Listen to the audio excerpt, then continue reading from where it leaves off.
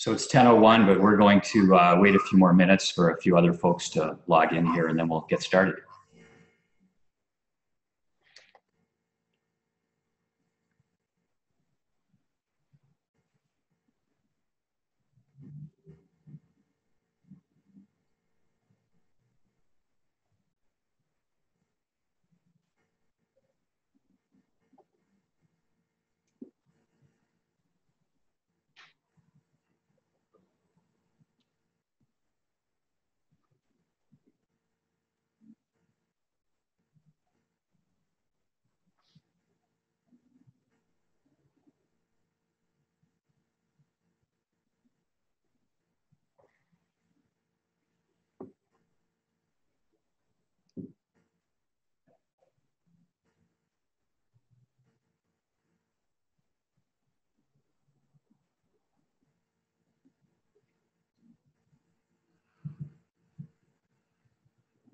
So I think we can get going here. Hopefully we have just about everybody, and the rest should be joining within a few minutes.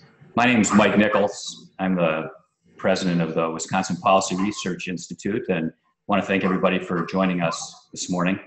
We spend about $3.4 billion a year on transportation in Wisconsin, and about half of that revenue right now comes from either our gas tax or our vehicle registration fees. About a fourth comes from federal sources, from federal government, federal taxpayers. About 13% currently comes from bonding, which might not sound like a lot right there, but our total debt service over time has really built up and is now approaching about $500 million a year. We've been borrowing money for quite a few years and are paying it back very slowly, so our debt burden is very high. There's also a problem with our gas tax. Revenue from the 31-cent per gallon gas tax has been stagnant for about 10 years, actually decreasing when you consider inflation. So that's problematic from a revenue standpoint as well. So in recent weeks and last month or so, we've had renewed interest in tolling, and renewed interest, I think, in Bob Poole, who's our guest today from the Reason Foundation. Bob is the founder and the former CEO of the Reason Foundation. He's now the Director of Transportation Policy at the Reason Foundation. He has degrees, a couple degrees, I think, from MIT in engineering. He's advised everyone from Federal Highway Administration to the White House, I think the White House Office of Policy Development. He's been an advisor to at least 7 different states, including Wisconsin. Most recently, he's been an unpaid advisor to the state of Wisconsin on an HNTB study that maybe he'll talk about a little bit on tolling feasibility. Bob has also done some work over the years, thankfully, for WPRI. In 2011, actually, he did this report. I'll put that in front of my face so you can see it, but that's the Wisconsin, a report he did in 2011 on feasibility of tolling, rebuilding. Actually, I showed you the wrong report. There it is.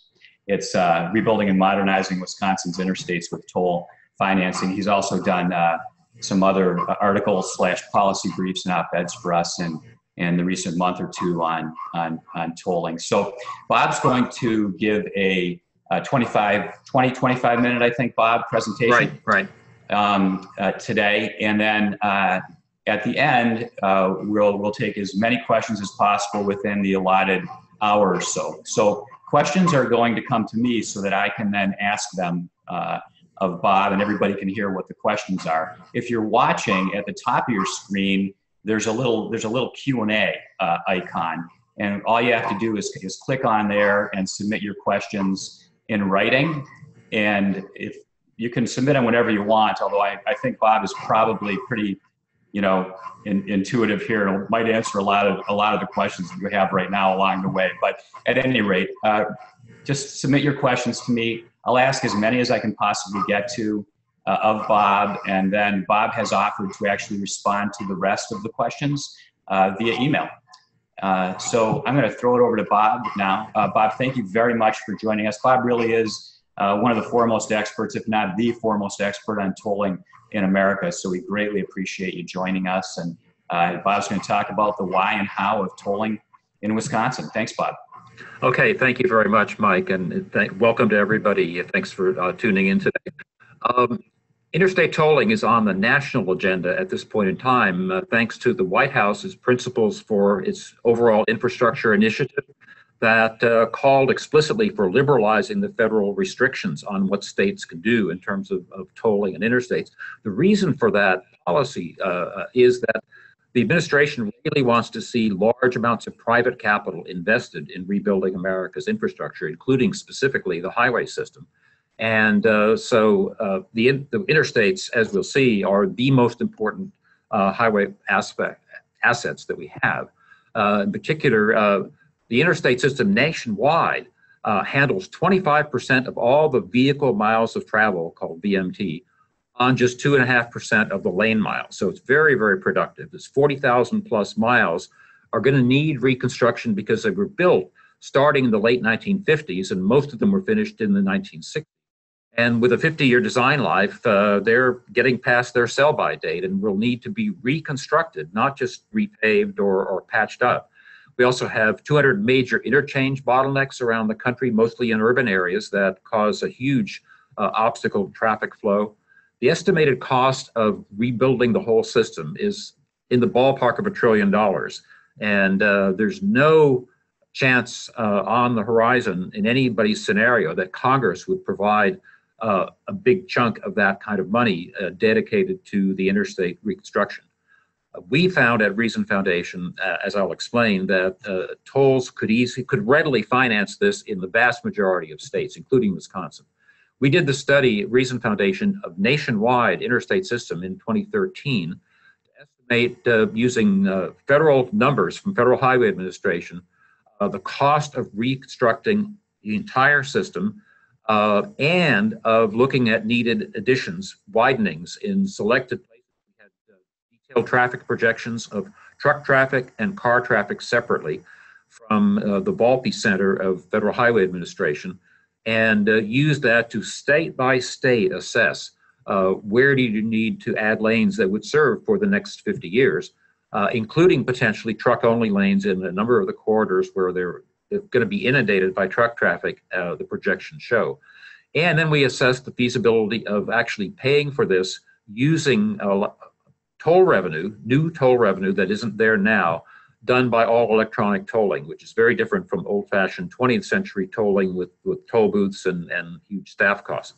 And finally, we address the political feasibility of doing such a thing because it looked at the time like it would be very daunting.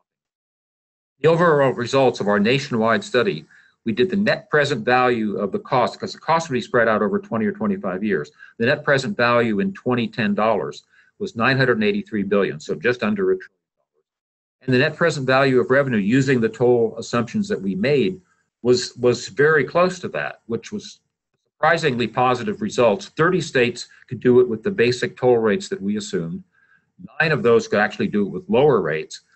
9 states needed slightly higher rates, and 6 urban states, California and New York among them, would need even higher rates than our baseline rates. Only 6 states that were rural and mountainous were not really toll feasible. There'd probably have to be some kind of federal help for them to do this. But that's a very different picture than what we saw in 1956 when the Interstate Highway Program was approved by Congress to be funded by new federal gasoline taxes.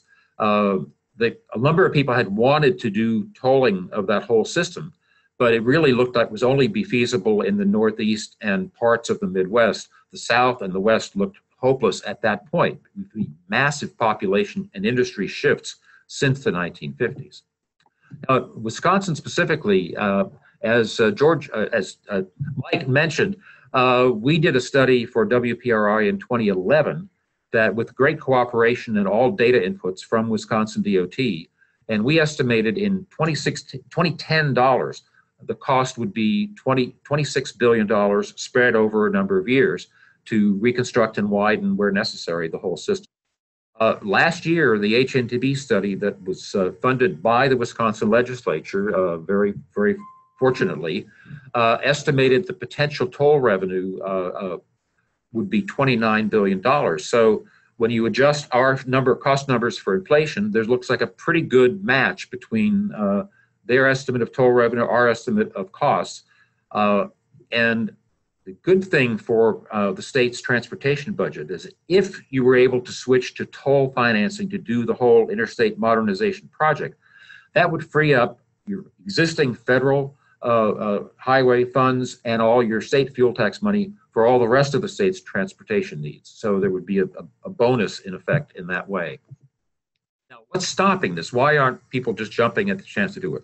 Well, one reason is that federal law that was enacted when they created the interstate program was that any highway that was part of the interstate system that had to be newly built with the federal gas money could not be tolled. It had to be sort of quote unquote free. The law today has loosened that somewhat for non-interstate highways. And even for interstates, you can add toll lanes to the interstates, but federal law bans tolling the existing lanes. And by that, they mean lanes in the original right-of-way. But our view is that a reconstructed lane is a replacement, just as if you're replacing an obsolete bridge. So it's not the existing lanes, but that isn't the way the federal government and Congress currently interpret the law that they wrote. In addition, there's been strong opposition to any expansion of tolling from the trucking industry and concerns from the other highway user groups such as AAA. And Congress has generally been leery of getting into a big battle with highway users. So that's why we haven't seen much progress on this recently. So the main point of this discussion today is how do we make toll finance reconstruction politically feasible in Wisconsin and in other states? And we have thought a lot about that at Reason Foundation. We need to really listen to what highway users say they're concerned about, figure out, can we develop more user-friendly tolling policies to accomplish this huge trillion-dollar task? And we came up with some policies that I'll explain this morning, which we call value-added tolling. Now, when we listen to all the concerns, two of the concerns the trucking industry still raises are obsolete because of all electronic toll collection. Number one is that with the conventional toll booths, you often get long lines, delays, emissions because the cars are idling and putting out more bad stuff, and accidents, people rear-ending others in the toll plaza. Well, we aren't going to have toll. If Wisconsin were to do this, there would not be any toll plazas, any toll booths, or any cash tolling on the road. Second is the high cost of toll collection. The trucking industry still refers to 20th century toll collection that costs between 20 and 25% of all the toll revenue just to pay for the overhead costs of all the staff and all the physical facilities needed. All AET means all electronic tolling. Doing that with a streamlined business model that emphasizes the transponder that goes on your windshield can get the cost of toll collection down to 5% of the revenue, which is a huge difference from 20 or 25%. It makes this far more feasible to do. So those concerns are really obsolete in today's discussion looking forward. But there are four remaining concerns that the highway users have a legitimate reason to be concerned about. Number one, no value added, just slapping tolls on the existing unimproved highways. Number two, diverting revenue from tolls to other uses, so the toll looks more like a tax than an actual user. Double taxation, paying the tolls and fuel taxes on the same highway if the tolls are supposedly paying for it altogether, and traffic diversion to parallel routes. So let's take a quick look at those things and see what we can see about them. When Congress first started the interstate tolling pilot program that allows 3 states to use tolls to finance, some of the applications were the truckers' worst nightmare because several states proposed the tolling as a general funding source for their transportation. And those applications were rejected because that's not what the program said. Virginia proposed border tolls, which wouldn't pay for reconstructing their I-95, which is what they wanted to do. Only Missouri and North Carolina took the program seriously, but they never got political consensus, and now they have timed out. They've lost their slot. But if we actually have a program that replaces the obsolete pavement and interchanges, that would add real value, and that's what the pilot program was intended to do. Diversion of toll revenues is something that happens not universally, but about a dozen large toll agencies, almost exclusively in the Northeast, except for San Francisco, divert toll revenue to other highways, to mass transit, to so-called economic development, in New York State to the canal system, and public buildings such as the World Trade Center in New York. And Moody's Investment Service, which does bond ratings, calls this the cash cowification of toll roads. And the rating agencies actually give lower investment grade ratings to the toll agencies that do divert revenue because they are less secure. They don't have as big reserve funds and so forth. So that is definitely a real phenomenon that needs to be avoided in going forward. Double taxation means paying tolls and fuel tax on the same interstate. And what we see on non-toll interstates, the average that motorists pay through federal and state gas taxes is 2.2 cents a mile. But on the interstates that are like I-80 in Illinois, I mean in Indiana and Ohio, the average person pays, this is talking car tolls, 6.5 cents a mile between the combination of the fuel taxes and the tolling. So that cost disparity is something that highway users really don't think they're getting a good deal for, and I have to sympathize with that. Traffic diversion is a real phenomenon. Anybody who does a traffic and revenue study in planning a new toll road has to calculate how much traffic would this road attract if it were non-tolled, and they apply a diversion factor of how much traffic would not use it because of the toll. And this does cause pavement impacts on parallel routes. It does add bad things to the parallel routes.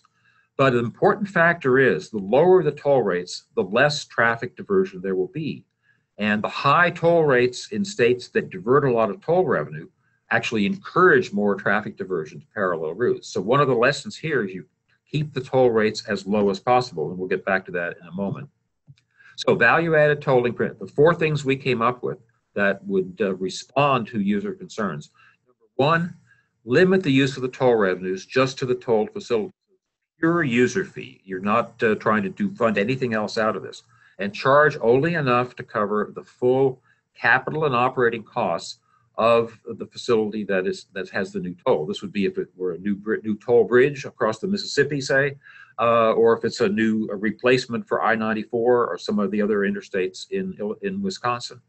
Third, begin the tolling only after the construction is finished, just as if it were a new bridge.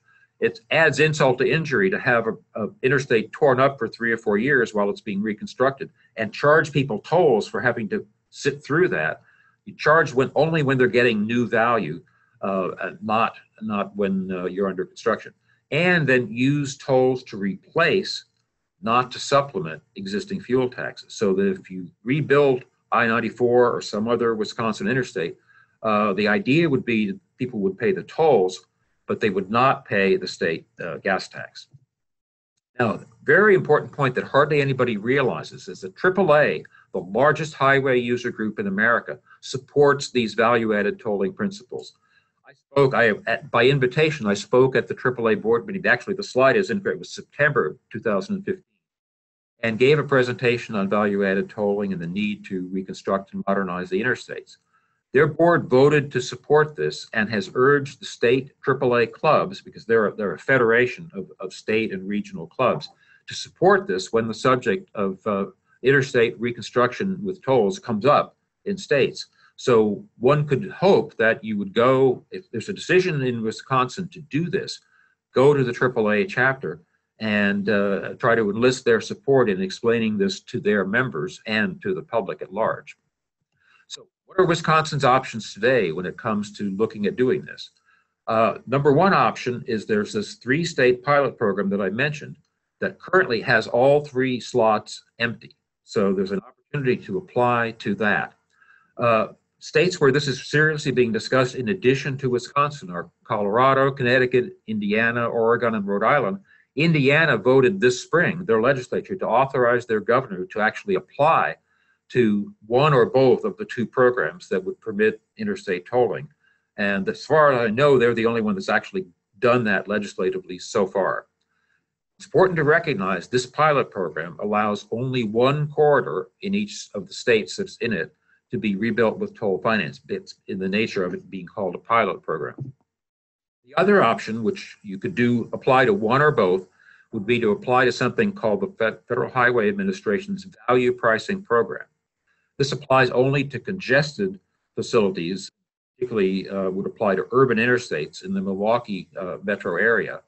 It allows tolling all lanes for the purpose of managing traffic congestion. But of course, that would generate a lot of revenue. In fact, the toll rates, if you design them to be variable to manage the congestion, would probably generate more revenue than the average corridor on on a rural interstate. So could be an important funding source, even though the program isn't designed to do that. And there are 3 or 4 slots open in that. It's a 15-state pricing program that's existed for about 15 years. And so that's also an option. Do one or both of those. Now, the key question is, would the public accept tolling? And I was on a panel of the Transportation Research Board about 10 years ago that looked at 10 years of survey data about highway finance. And it turns out if a survey asks voters, here's the situation, we have a big transportation need that our current funding sources cannot do. And so we need some new funding source to do them. Here are 4 or 5 alternatives, and you tell us which you prefer or which is least bad.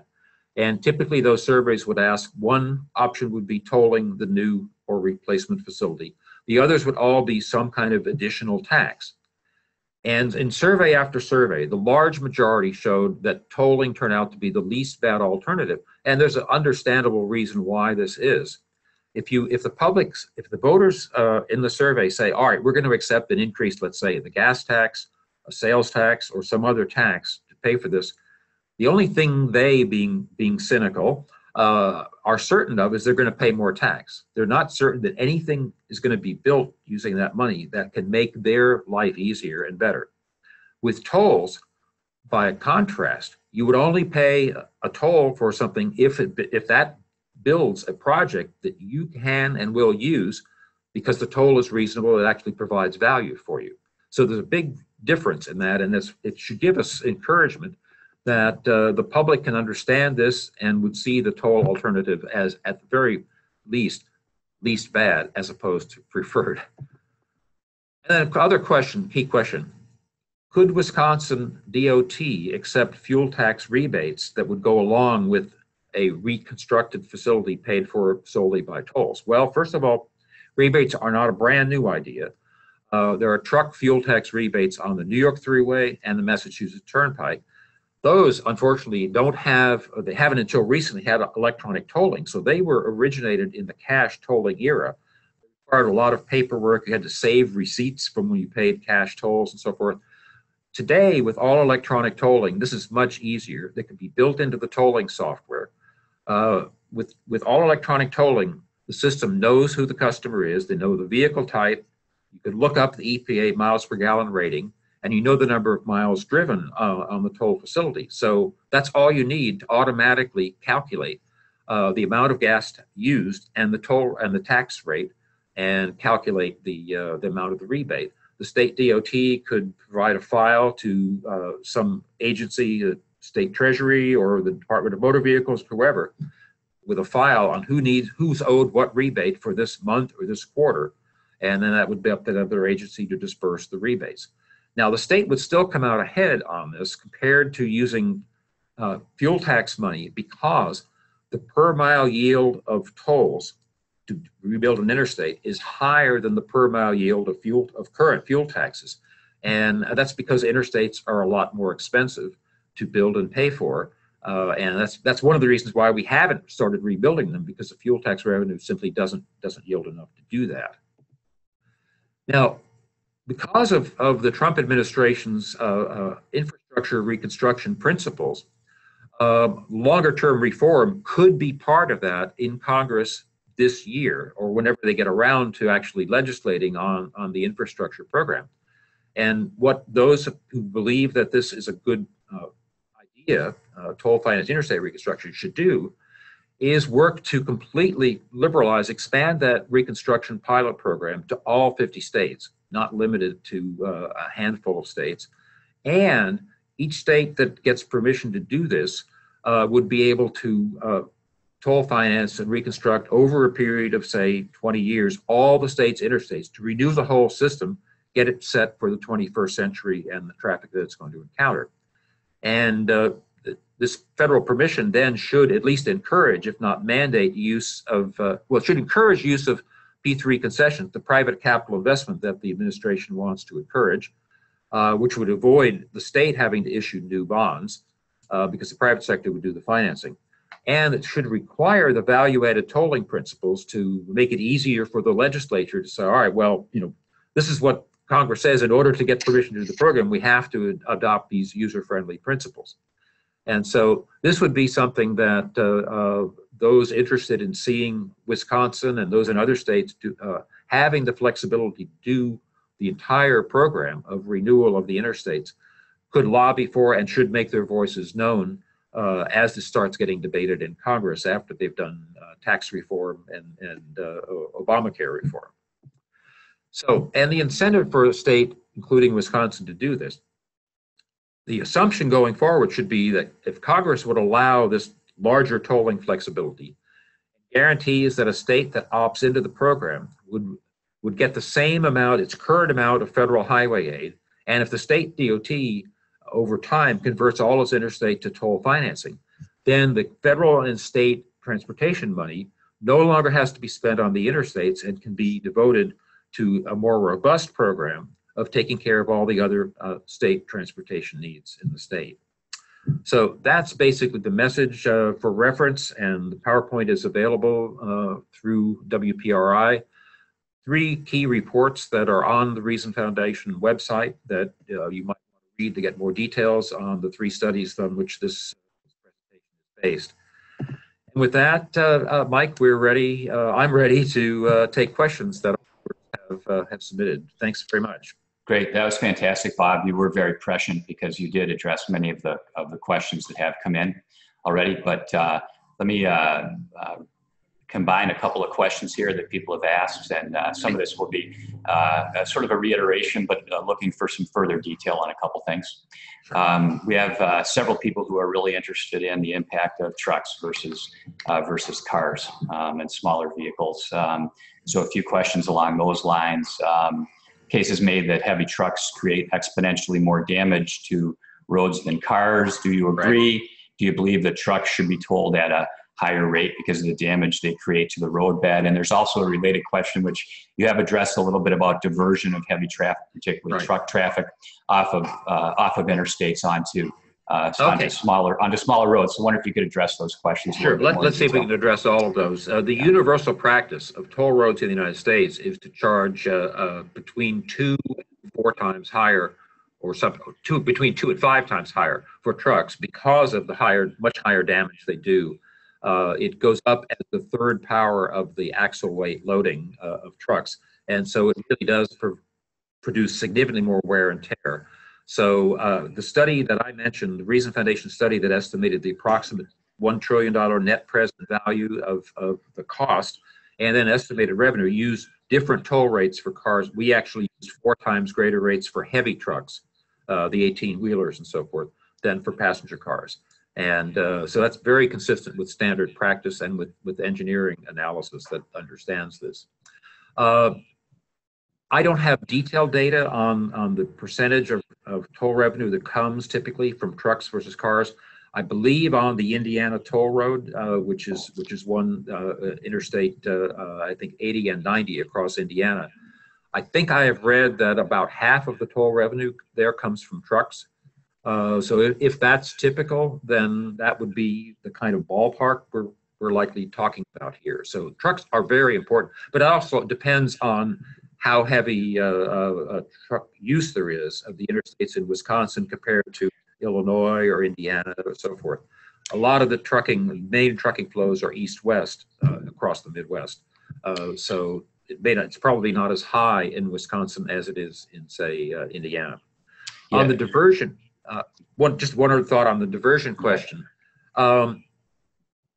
If to the extent that trucks would potentially divert in Wisconsin to roads, parallel roads that are not really designed and paved to handle the weight of trucks, it's perfectly possible for those to be posted with weight limits and also to not be improved with overpasses and things to be more like interstates.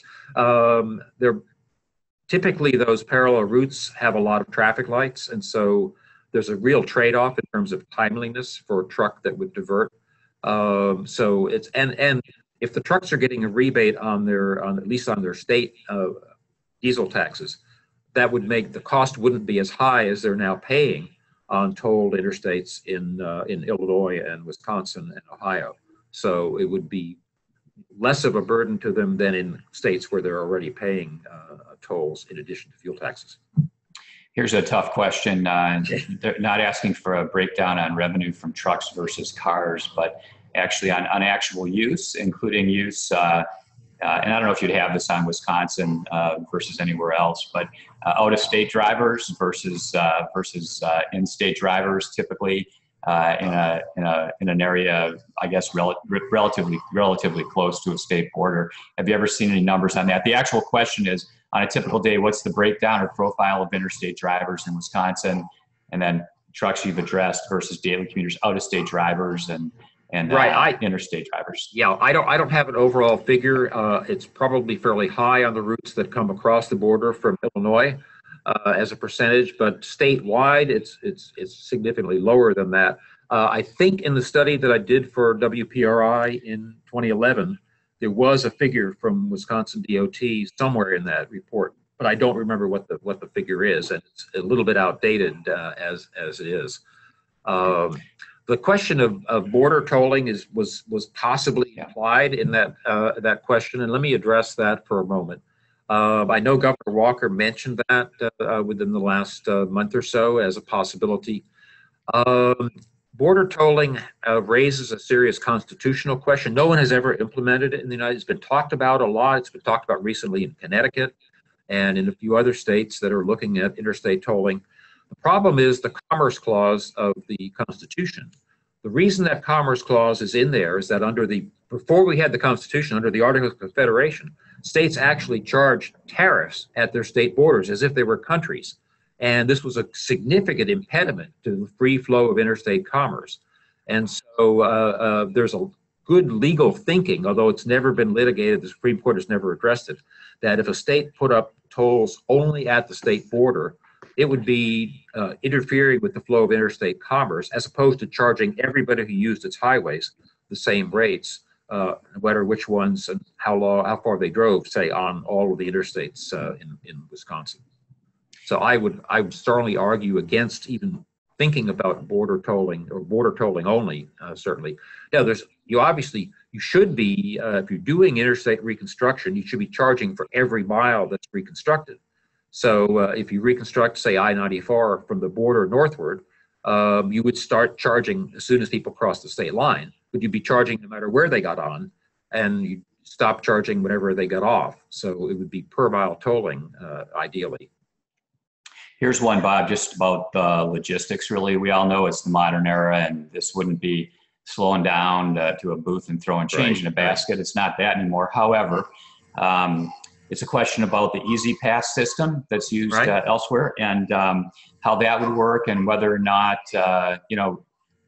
there'd be use of what they do in Illinois, I think, to some extent, which is catching license plates as people go through and then billing them that way. Can you just talk a little bit more about the logistics of how actually, we get charged for this if we don't have our iPass, I guess? Right. The state of the art today, all electronic tolling, is the main emphasis is transponder tolling, like the Easy Pass transponder that goes on the windshield, which would make sense for Wisconsin to join, because there are 15 states now in the Northeast and Midwest that are all on the same system. So you could go on any of the toll facilities in all 15 states.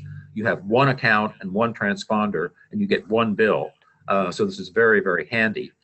But all transponder systems have a backup of license plate imaging, because some people will try to sneak through without a transponder and thinking they can get away with it and not pay.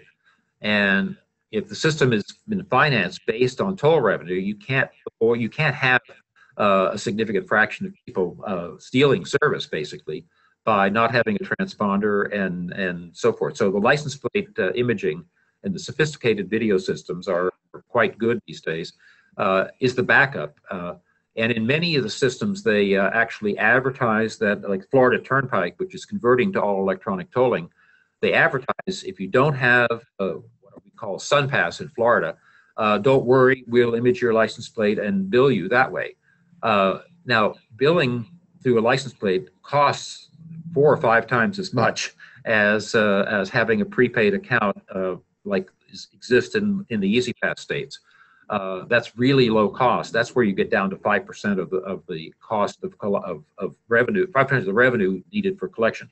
So what most states do, and this is at the state's option, is they charge a surcharge for anybody that uses license plate billing that covers at least part of the additional cost of doing that. My view, they should charge a surcharge that covers all the costs, because that would provide a much stronger incentive for everybody to get a transponder and get the cost of collection way down. But that's probably not a practical reality. You probably need to always have that for people who hardly ever use a toll facility and don't want to go to the bother of setting up an account. Yeah, here's a question about whether tolls are regressive or not, Bob, whether they hurt the poor more than folks with higher incomes. And I think the context of this partly is, again, in the state of Wisconsin, we have right now a 31% per gallon gas tax. So that's the way things currently are. So maybe you could talk about that and the issue of regressivity versus tolls. That would be helpful. Okay, there's not much difference between the regressivity of tolls and fuel taxes, for the simple reason that the amount of traveling people do in motor vehicles goes up significantly with income.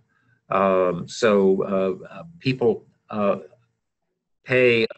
So that's on the one hand, people pay a lot more if they are in a high income bracket than if they're in a low income bracket. On the other hand, the regressivity comes in that the percentage of a person's annual income spent on the transportation tends to be higher for people, higher in a percentage for low income people than for higher income people. But there's not a fundamental difference between tolling and fuel taxes on that question of regressivity. Especially if the tolling becomes a pure user fee and people aren't having to pay a gas tax on top of it. So it's a reality of life that food is also, the cost of food is a higher percentage of a low-income family's annual income than a high-income family's income. But that's just a reality that is there and is probably not going to change. Here's a very specific question about, and it's really about the HNTB study, but it has to do with what's actually, and the WPRI study that you did. What's the projection of the 29 billion in potential revenue based on, and it was that, if you recall exactly. Well, in WPRI study, we did a similar projection to the one that we did on a national scale 2 years later of a separate rate for cars and for trucks. And we may have used 3 times higher for trucks in the WPRI study and 4 times higher for trucks in the Reason study for nationwide. But there was a very similar methodology, even though the specific numbers may have been different. And an important point that I didn't mention in the presentation, Mike, is that we assumed those tolls in both studies were inflation adjusted by the Consumer Price Index, so that they would not lose their real purchasing power value over time. And this is very important. My view, as we are starting to think about replacing fuel taxes, there's a national conversation going on that we need to eventually, because of electric cars and other hybrid cars and so forth, most people assume over the next 25 years or so, there's going to be a lot fewer cars and trucks fueled by petroleum products. And it's very likely it's going to devastate our current highway funding system, which is based on per gallon fuel taxes. So charging per mile is what a lot of states have started pilot programs to look into. And there's a lot of different ways you can do that. And one of them is to charge per mile tolls on limited access facilities like the interstates. And so that is another one of the reasons why there's support among a lot of transportation policy researchers and some DOTs for the idea of we need to start the transition from per gallon to per mile, and that introducing more use of tolling is a way to do that, because tolling is familiar to people. They know what it is, whereas some other kind of mileage-based fee on ordinary roads is be very unfamiliar and more difficult for people to get their arms around.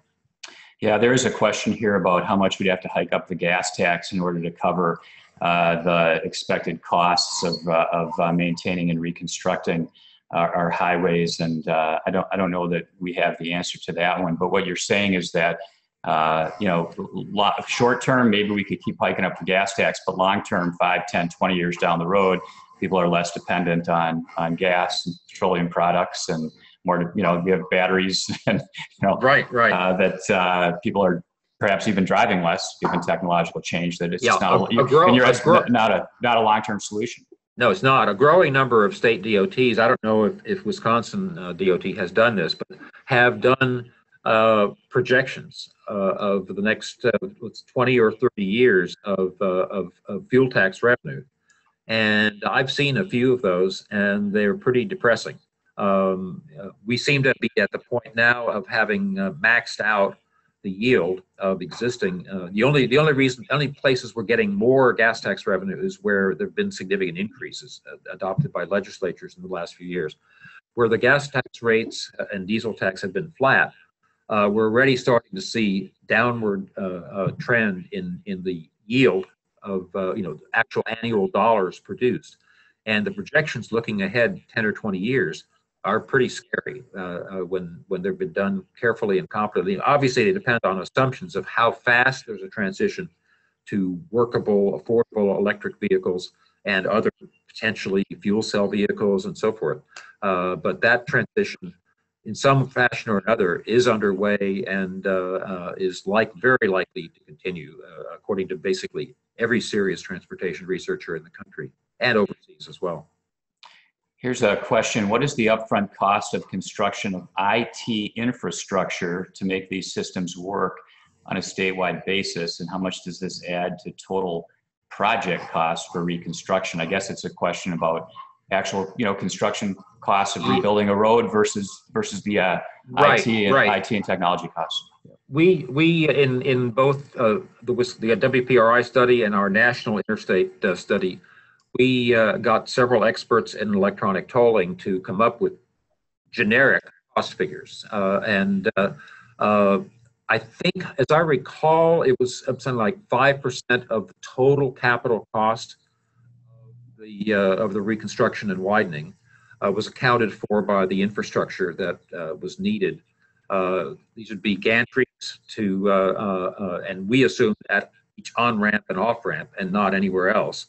Gantries and communications line, typically you need a lot of fiber optic lines to get the data from those tolling gantries to the places where computers would be operating the tolling algorithms.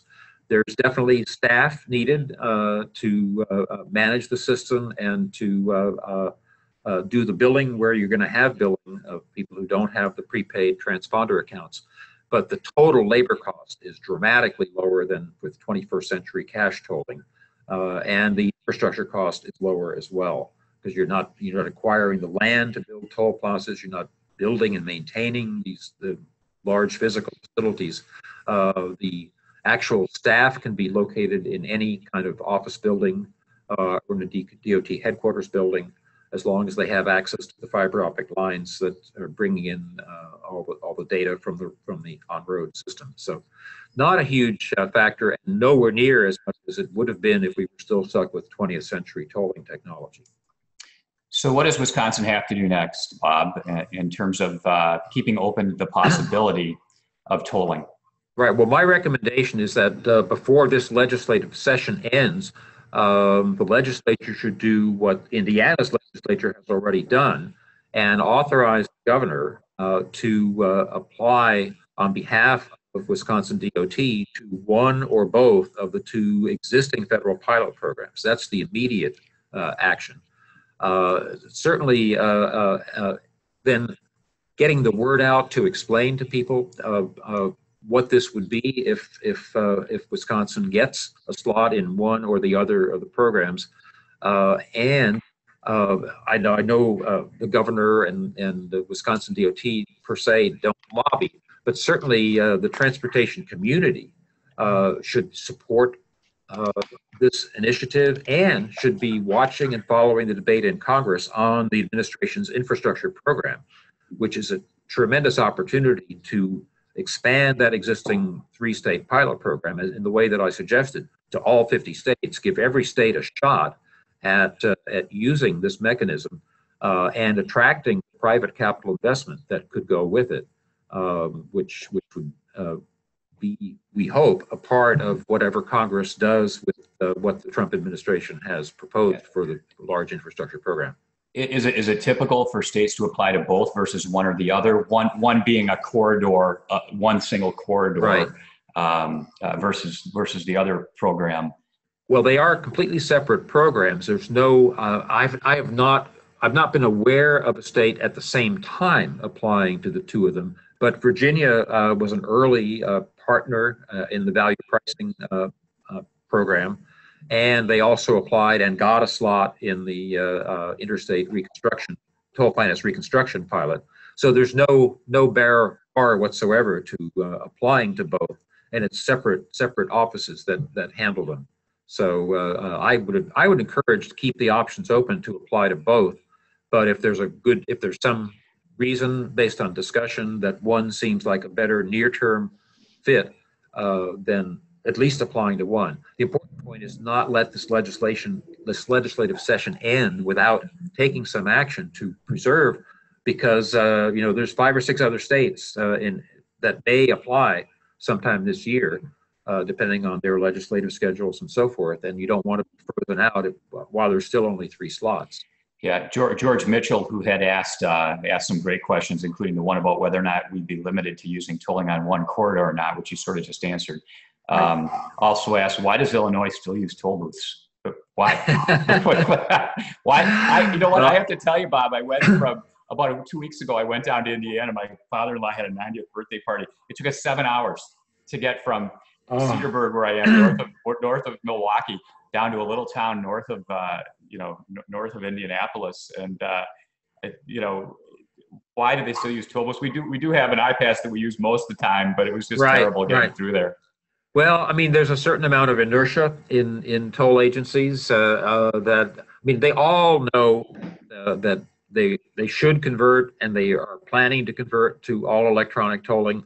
Usually they take a first step as putting cash tolling over to the side and allowing anyone with a transponder to not have to slow down and just go drive at highway speed under the tolling gantry and take the toll that way. That's called open road tolling. I believe Illinois has done a lot of that. Florida started that about 6 years ago on the Florida Turnpike, and they're now gradually replacing the open road tolling with all electronic tolling. And a number of other agencies, mostly the urban ones, such as the E470 in Denver and the North Texas Tollway Association in Dallas-Fort Worth, have gone to completely all electronic tolling. There's no more cash tolling on those systems at all. Orange County, California has done the same thing. So this is an ongoing trend, but a lot of these agencies don't move really quickly. They know what they need to do, and they have to plan. It does cost. They have to budget and get approval and so forth. So, but it is happening definitely across the country. I have, I think, combined or synopsized all of the questions that I've had. If anybody has some others that I've overlooked or that they want to ask, it's 10:50, and we promised to wrap this up within 60 minutes. So we have time for a couple of other quick ones. Anything else you want to add, Bob? And we'll give people a chance to ask a couple other questions here. Well, I can't overemphasize the fact that transportation groups like the Wisconsin Transportation Builders Association I'm sure are paying attention to the White House infrastructure ideas, and will be paying attention for sure when Congress actually starts debating the infrastructure program. I really commend to those groups in particular to and their counterparts in other states to push hard for broadening the toll reconstruction pilot program and really open it up to all 50 states. What we really need to get this to be seen as a credible alternative is for one, what I call pathfinder state to get into it, adopt the value-added tolling principles, get it politically accepted as feasible and as the best option that they have, and show that this will work. That will then cause other states, I think, legislatures and governors to say, okay, well, state X, they actually got it through the legislature, they're going forward with it, but here's the key, here was the secret sauce that did it, that made it attractive to the highway user groups that got AAA in favor of it, that answered the trucking industry's concern, even though they might not have gotten on board fully. One state that does that will be the pathfinder for the nation and show the way forward. And I think that is something that would be more likely to happen if we expand that program and allow all states to apply instead of just having it very narrowly limited.